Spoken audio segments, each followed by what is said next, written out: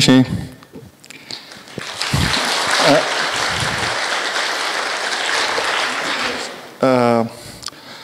So my talk is Beautiful Python. I did this QR code for you to get the slides, but I don't know if it's going to work for you. Let's see, I don't know. So I guess the reason why I had the honor of being invited, and I want to thank a lot the organization, Cynthia, and all the volunteers that make this conference work. I think the reason why I was invited to come all the way from Brazil to China was because I wrote this book. I am very happy because the book is selling well and people like it. It has been translated to several languages. And today at noon on the 3rd floor, I will be signing books. Turing will be selling the books and I will sign books over there and also take pictures of you, with you if you like, okay? And I'm working on the second edition of the book, but that's going to be only on the second semester of next year, okay? All right, so let's get started. This talk is about beauty, but usually we think about beauty applied to visual things. But there is also beauty in conceptual things, in abstract things, in machines, in bridges, which is a kind of machine. A bridge is a kind of machine. And I like very much the design that was created at the Bauhaus School. And Walter Gropius, who was the founder of Bauhaus, once wrote that to love and create beauty are conditions to happiness. And I like very much the fact that the first line of the Zen of Python is about beauty, right? So this concern about beauty is part of the language from the beginning. Okay, what are the things that I think are beautiful in Python? The first thing that I think is beautiful is simple syntax. Not this. But this is an example of a very simple program that does this, okay? I like to compare this syntax that is now very familiar because a lot of programming languages copied the syntax from C, Java copied from C, JavaScript copied from Java, and C# copied from Java. So this is a very influential syntax. And maybe we think that it's easy because we are familiar with it. Like we have learned to interpret the chess pieces, right? What they mean. However, I'm going to show you this chessboard is one that I like much more. It was designed by Joseph Hartwig, one of the artists that worked at Bauhaus. And I think it's beautiful because it's simpler and it also is easier to think about how to remember how the pieces move. If you look at the knight is shaped like an L. And the piece is very interesting because no matter how you put it, there's always an L on top. Okay? And the bishop is shaped like an X, so it reminds you of the way it moves. And then you have the king. The king has this cube rotated, so it suggests the fact that it moves in, orthogonally and diagonally. And the queen is a replacement of the cube on top with the sphere. And the sphere is always associated with a female form. Right? The circle and the sphere is a female form. Anyway, so I think this is beautiful. It's easier to construct. The machinery necessary to build a chessboard like this is much simpler than the other one. And I also think it's easier to learn to play chess on a board like this. So this chessboard is like this program. Take a look at the difference. The programs do the same thing, right? But the C program has a lot of noise. a lot of incidental complexity. One of the best documents to understand the philosophy of Python, besides the Zen of Python, is PEP 3099, which was published a long time ago in 2006, and it's about things that will not change in Python 3000. At the time, it was before Python 3.0 was released. The future of Python was called Python 3000, because the developers didn't want to commit to a time, so they said, oh, this is the Python that will be around in the year 3000. But anyway, in this document, there's a lot of interesting things about, the things that will not change because they are part of the philosophy of the language. And one of the things that it says there is that the parser will never be more complicated than it is today. So that creates restrictions on the kinds of syntax that can be added, because the parser is the simplest kind of parser used in programming languages, right? So that's why, that's one reason, maybe that's the most visual reason why I feel that Python is like a modernist language, right? Like this is a modernist chessboard. And of course, this has to do with one of the other lines of the Zen of Python, simple is better than complex.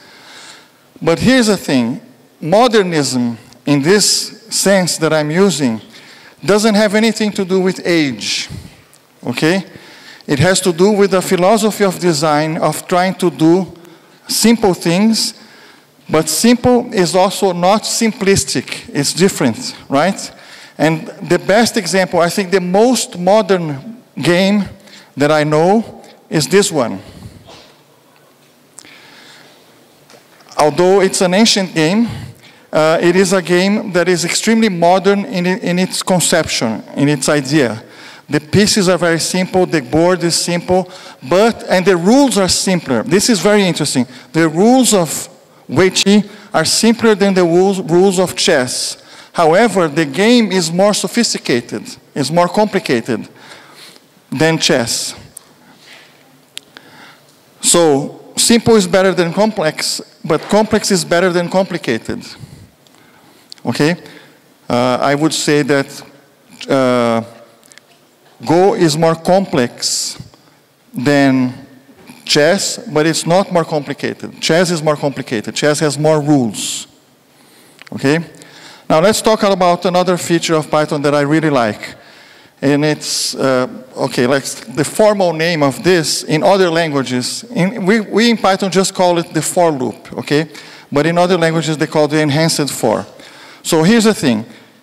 That same program in C, if you had to write that program in Java, before Java 5, you had to write this. Notice that it's pretty much the same syntax as in C, right?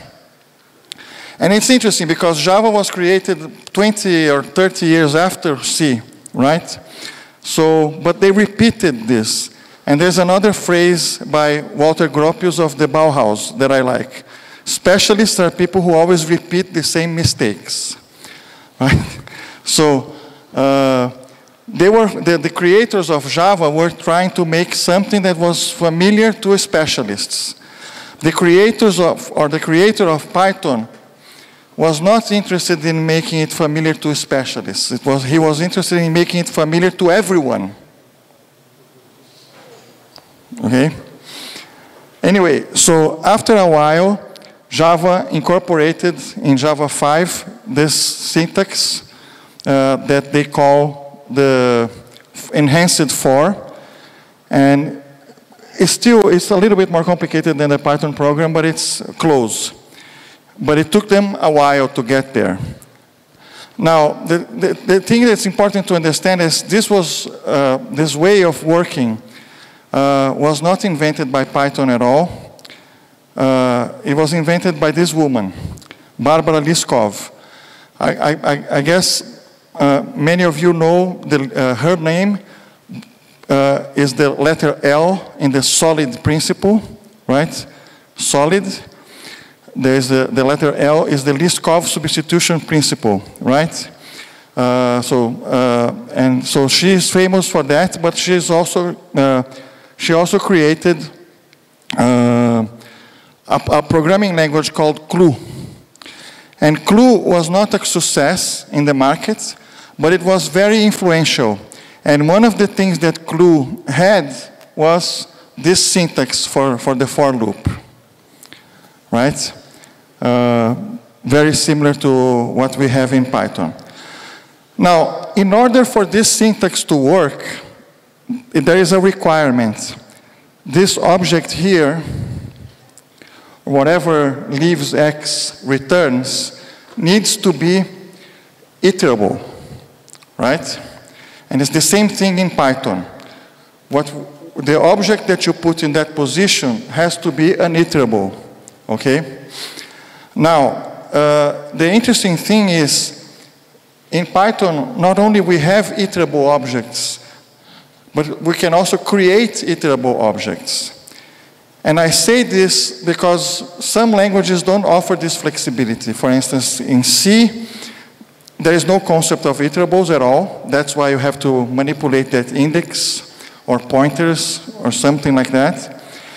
And in Go, which is a new language, in some regards, it's not as modern because Go has a concept of iterable, but only 5 types that come with the language are iterable.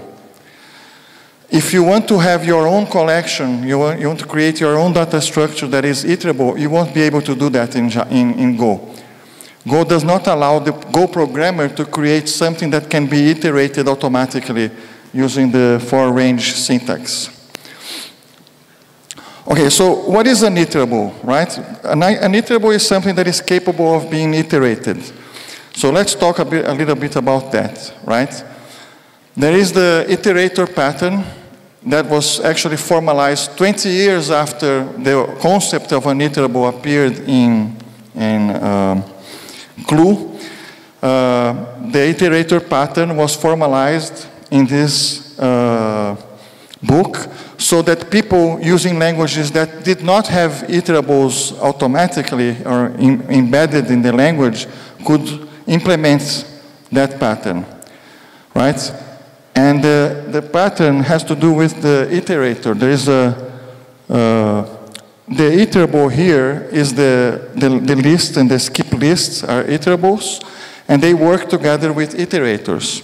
The idea is that the iterator is an object that provides a way to access the elements of an aggregate object without exposing the structure, right? So that woman, when she wants to iterate over an array list or an array, which are 2 different data structures in Java, all she needs to know is that she can get an iterator from the data structure, and all the iterators have the same interface, which is only a next method. So that's what the iterator does. It creates a simple interface to iterate that doesn't require you to understand how the data is organized. Okay? In Python, the way this works is Python looks at that object, an iterable, and it obtains from the iterable an iterator, right? This is an important concept to keep separated. There is the iterable and there is the iterator, and usually it's not a good idea to implement both in the same class, okay? So anyway, how do we implement an iterator, an iterable in Python? I'm going to show a very simple example. Imagine there is a class called train that allows me to iterate over an instance. So T is an instance of train, and I say for car in T, print car, and I have the 3 cars. All right? So this is the classic way to implement it. On the top, you have the iterable, and the bottom, you have the iterator. In Python, you have to, the iterable has to implement the underscore, underscore, iter, underscore, underscore. So to avoid saying underscore so many times, I'm going to use the shortcut of saying dunder, right? So the train implements the dunder iter method. And the dunder iter method returns an iterator which then implements the dunder next method. And that's how it works, right? Now, this is no longer the best way of doing this in Python, because since the year 2001, we can implement this using just the dunder iter method on the class, and that's because it has the yield keyword inside the dunder iter. There's the yield keyword. The yield keyword means that when this method is called, the caller gets an iterator. Actually, a generator, but the generator implements the iterator interface, right? So you don't need to implement the whole iterator anymore, right? I think this is super elegant. And it means that you don't need to use that design pattern. We don't need to use that design pattern in Python anymore since the year 2001. So that's an example of simple is better than complex. The way the for loop works is simple for the end user. And there is some complexity if you have to learn about the concept of a generator and how the yield keyword works. But this complication is, this complexity is better than the complication of implementing the whole iterator class, right? This all works because of another thing that I think is fantastic in Python, and that's the special methods, right? So the special methods in Python, they are used in many different contexts. So one other definition that you can have for an iterable in Python is this. An iterable is an object from which the iter function can build an iterator. So usually you don't use the iter function, okay? It's rare that we need to use the iter function, but Python itself uses it. And what does the iter function do? It tries to obtain an iterator from the iterable by doing one of two things. The first thing it tries to see is it checks whether the object implements the dunder iter method. And if it does, it calls that and expects that the return will be an iterator or a generator. Okay? But it's very interesting that Python does another thing. The iter function in Python and the for loop, which uses it, does another thing. If you implement a class that implements dunder get item, which is the special method used to access items using square brackets, you know, when you're accessing an array, an element of the array using the index, that's the dunder get item method that works. So if the Python interpreter determines that the object doesn't have the dunder iter method, then it has a fallback, it has a plan B. And the plan B is to see whether the object has a dunder get item, and then to try and use the dunder get item to retrieve the elements one by one, giving indexes from 0, 1, 2, 3. So the Python interpreter in this case constructs on the fly a new iterator for that object. There's a lot of special methods. This is a table from my book. One of the differences, I don't think there's, at least when I wrote my book, I don't think there was any other Python book in the market that covered special methods in chapter 1. Because I wrote the book for people who were already using Python and wanted to understand the language better. And I think a key thing to understand the language better is to understand the special methods. That's why in my book I start the first chapter talking about special methods.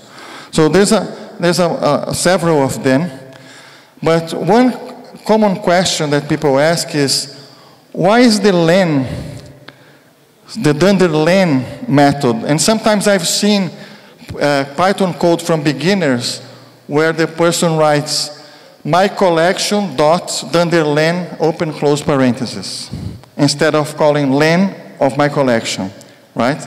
This is a mistake. It works, actually. It does work. but it's slower and unnecessary. And I will explain why. So now we talk about the Zen of len. Okay, so the idea is, the reason why we call len of x instead of x.len in Python is a performance optimization. The length of a sequence is a very critical piece of information that the interpreter needs at all times, right? So if you think about, for instance, in Java, arrays in Java don't have a length method. They have a length field. Remember that? You don't call myArray.length open close parentheses. It's myArray.length because it's a property. Because they want to make fast. A method call in any object-oriented programming language is an expensive operation to do. So the way Guido solved this problem of how do we make it fast to get the length of the objects that are basic in the language, like strings, lists, arrays that are essential to the operation of the language. How do we make it fast to get the length of those methods, but at the same time, we don't introduce an inconsistency. So that when I create my collection, I want the len function to work with it too. So the way it works is, when Python sees len of x, what it does is it looks at x and it sees if x is a built-in data structure like string, list, tuple, array, set, etc. Or if it's an extension written in C or Rust, something that is linked to the interpreter and written in another language. In that case, there is a structure in memory, a struct in memory called pyvar object. That is, every object that has a variable length has that structure. And the len function looks at that structure, and there is a field called ob size, and that's where it reads the length. So len of x, when x is a string, is super fast, because it's just a matter of looking up a field in a struct in memory. There's no method call. But if the object is not implemented in C, is not an extension or is not a built-in, then in order to provide consistency, Python has this plan B, and the plan B in this case is to check if the object has a len method and then call that method, right? So that's why calling len on a string is slower than calling len of the string, because len of the string is resolved in a special way is computed in a special way by the interpreter. But if you do myString.len open close parentheses, then there is a method call involved, and it's going to be slower. Okay?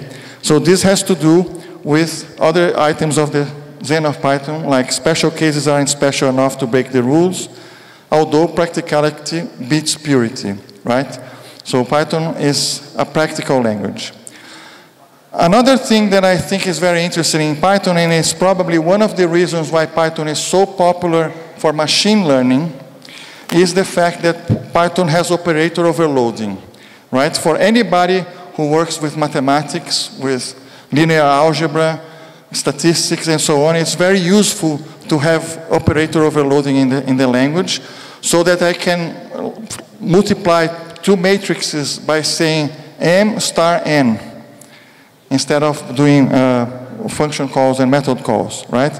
So there's a lot of special methods that have to do with operator overloading, and I'm going to show an example, but I think it's really nice. How many of you use sets in Python commonly? All right, yeah, great.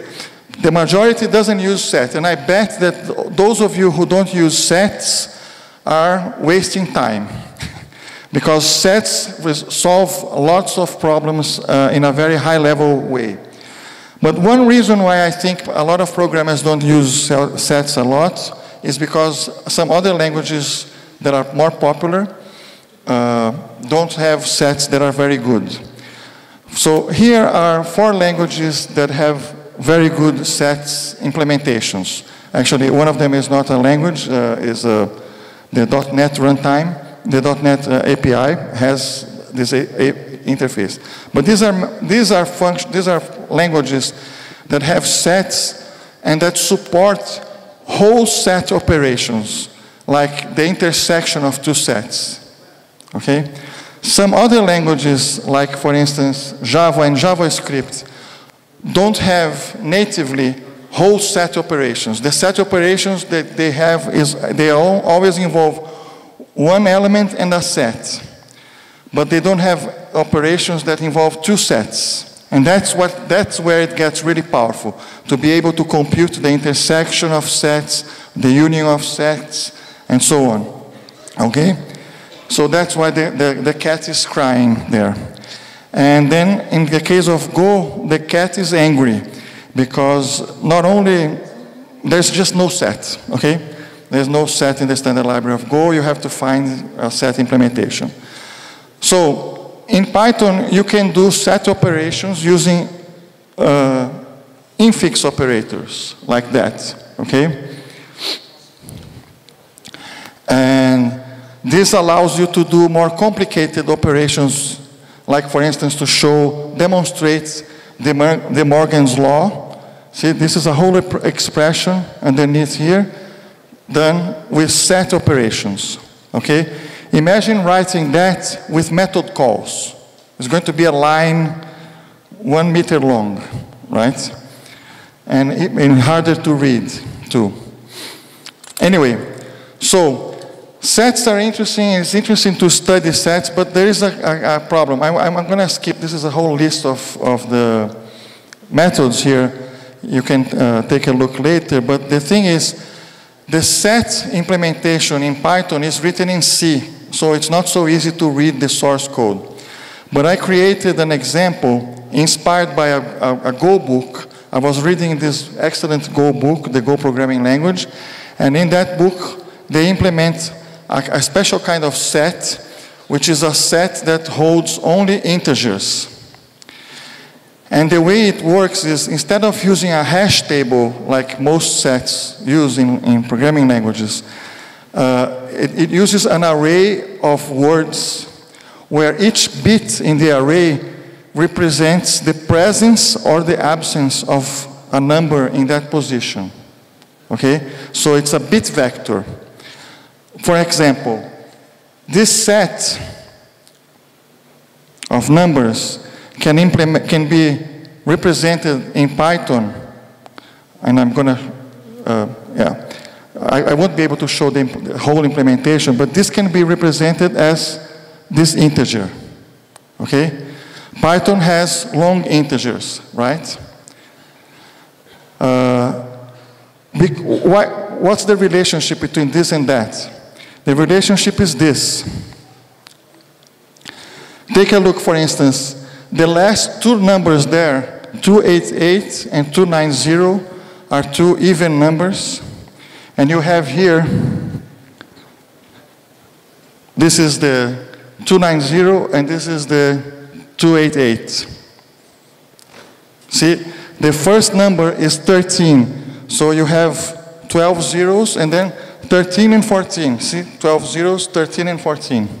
So each one here is telling you that there is this number is part of the set. The index of the bit tells you whether that number is part of the set or not, okay? To contrast, this is a set that has only one number, and this is how it's represented. I'm going to do back and forth so you can see kind of a simple animation. See? Okay? Now, is this useful? Yes, it can be useful. If you're dealing with sets of numbers that are, the numbers are not very big and you have a high density, because the operations are super fast with bits. I'm going to show you a little bit. There are some other examples here that show how different sets are represented. So the empty set is the number 0. And the set with the digit zero, with the number 0 is the number 1 because it means that there is a 1 in the 0 position. There is a 0 in the 1 position. Or there is a 0 in the 0 position. Yeah, that's what it means. Okay, now the interesting thing is I'm going to show you the intersection operator, which according to those tables that I kind of skipped, the intersection, I can show. The intersection operation is implemented with the commercial E, and that's the dunder end method, okay? So here's the code for the intersection. This is an example of operator overloading in Python. So in order to have the commercial E, the ampersand character work as an operator, you need to implement dunder end method that will get the object, which is the left-hand side operand, and the other object is the right-hand side operand, okay? So I get the class, because I'm going to be using the class here, then I check. If the other is an instance of this same class, then I will do the operation. Otherwise, I will return not implemented. This is a special value. I don't have a lot of time to explain the mechanism of operator overloading, but it's really nice. If you've never played with it, try to play, to study how operation overloading works in Python. But this is the interesting part here. The bits, the underscore bits field is actually just one number. It may be a big number, but it's just one number. And the intersection is implemented by doing a bitwise end between the two numbers, and that's it, right? So this is super fast. And if you want to read the code is on GitHub. That's where you can find it. And this whole mechanism uses, the mechanism of operator overloading uses a mechanism called double dispatch, which is super elegant. I don't have time to explain it, but I just want to show it to you, because if you study it, you will find this is a beautiful thing, okay?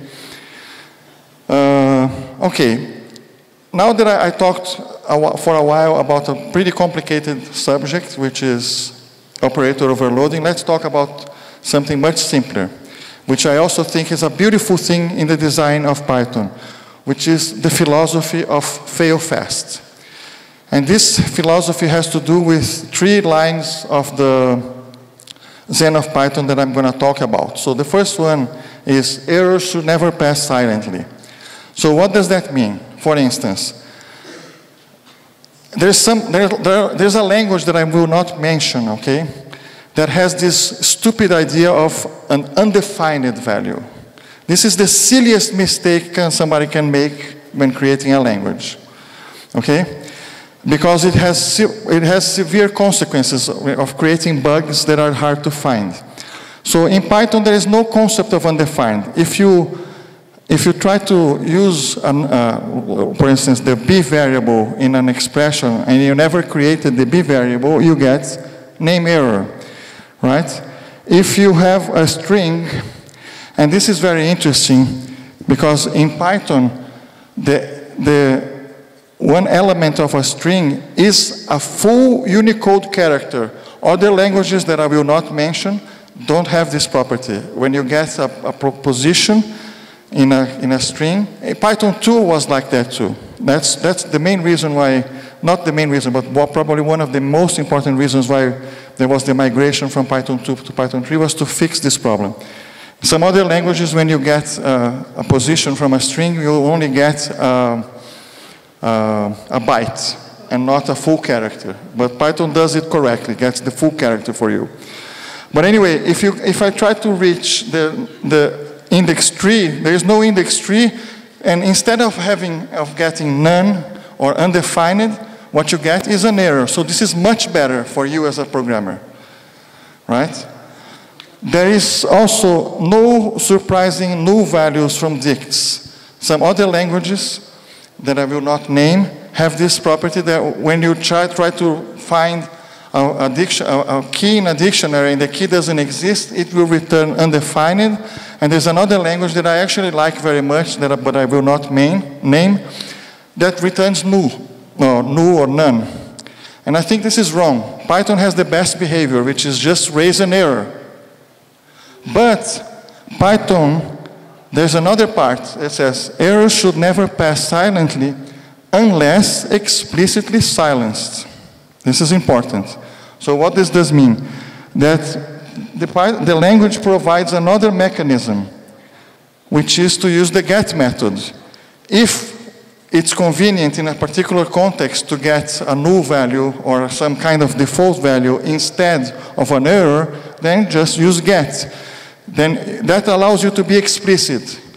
When you're writing code to get values from a dictionary, and it would be an error, it would be an exception if the value is not in the dictionary, then it's better to have an exception. On the other hand, if it's okay, then you can use get. Again, I can do the second example in Python raises an exception because there are more values on the right-hand side, right? Some other languages just silently discard the extra values. And maybe this is hiding a bug. But in Python, if you want to ignore excess values, you can use star, right, to capture the excess, okay? Also, we don't have surprising results for when you concatenate, when you try to add a string to a number, you get an error. Right? Because some other languages that I will not mention, what happens here? Do we get a string 28 or do we get the number 10?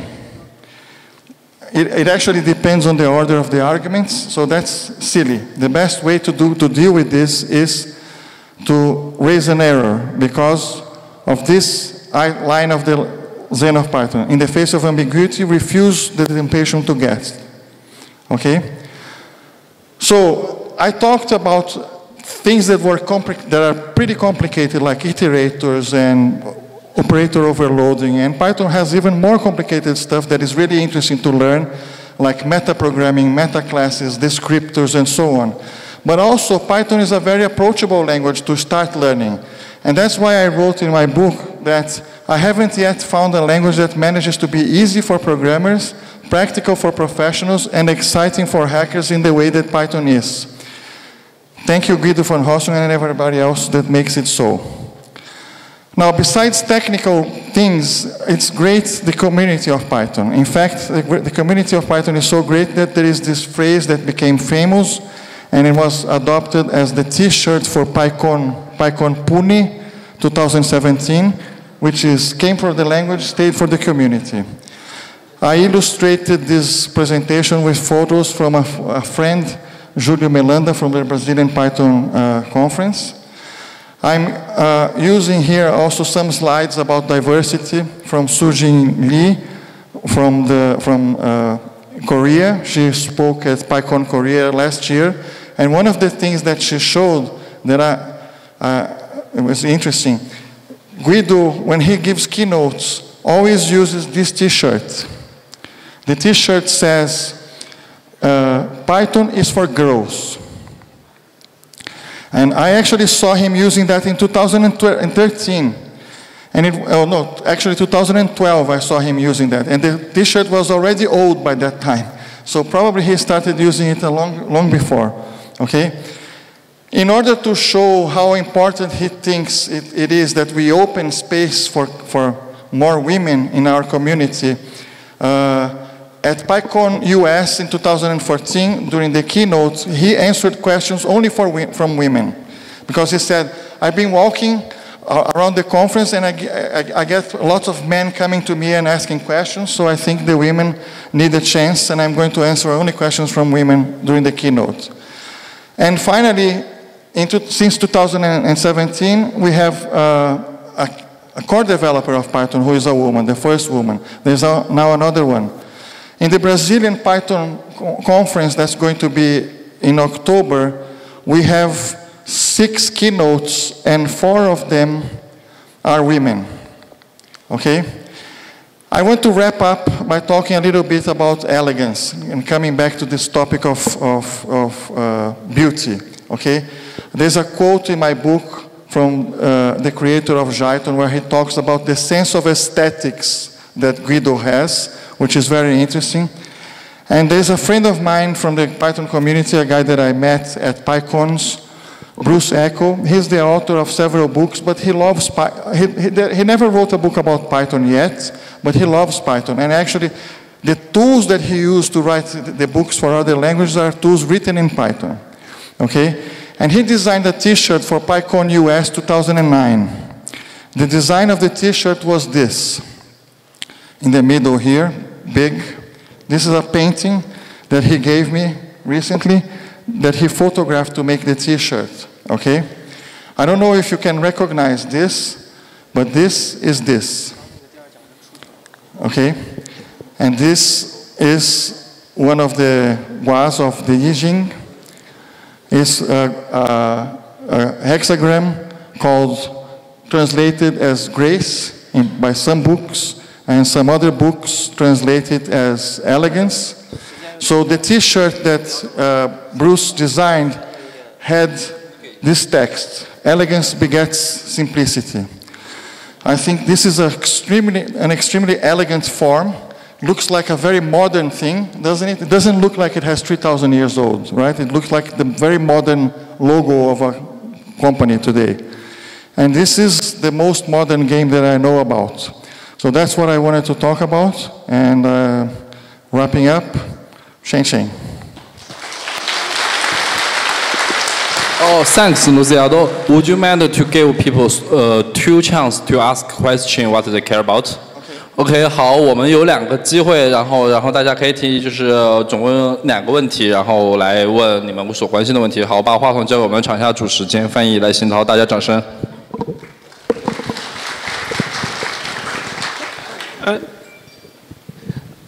OK， 如果用英文提问的话，可以直接问；如果用中文的话，我可以帮你翻译成英文。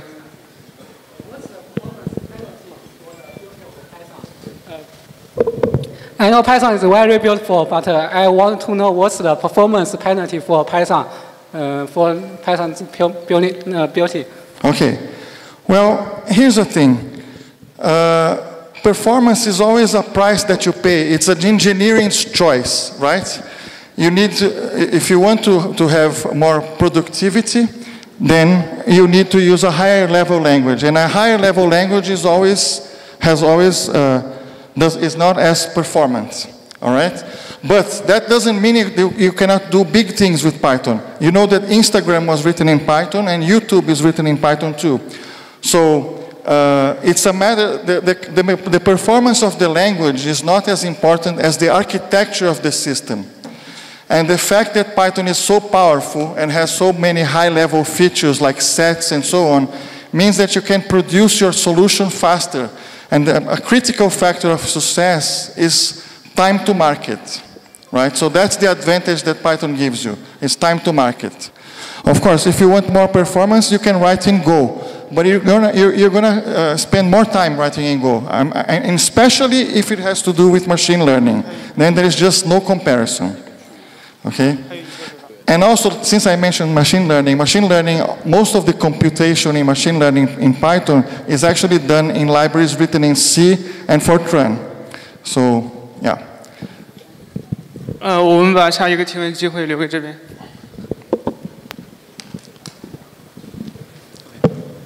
我用英文提一下。Do you think a stronger or more sophisticated type system could prevent bugs for Python? Yes, what we are seeing is the introduction in Python of a mechanism for declaring types and checking types using libraries like MyPy. The companies that are developing the typing infrastructure of Python are companies that have hundreds of thousands or millions of lines of Python code. So yes, having a static typing does help with preventing bugs, and also does help with IDEs like JetBrains to help the programmer better.